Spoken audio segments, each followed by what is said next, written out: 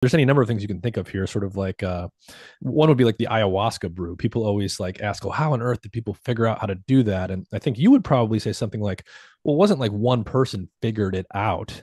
It probably evolved in a somewhat haphazard way through trial and error over time. And it was passed on because it worked to achieve some outcome. And then people simply just kept doing it. Yeah. Yeah, and you can show lots of good examples where you'll build up to a recipe for something that works really well, whereas, there's no single individual you can point to who came up with that. I mean, just a simple example from the more modern world, is somewhat more modern, would be the light bulb. So people think Edison invented the light bulb, but in Britain, people think Joseph Swan invented it. Russians have another guy they think invented it. And it was actually, there were already 22 light bulbs patented before Edison showed up on the scene. So he was just tinkering with an existing technology, right? Yeah. But so who invented the light bulb? Actually, there's probably hundreds of guys who invented the light bulb, and Edison is just the one that we give the credit for.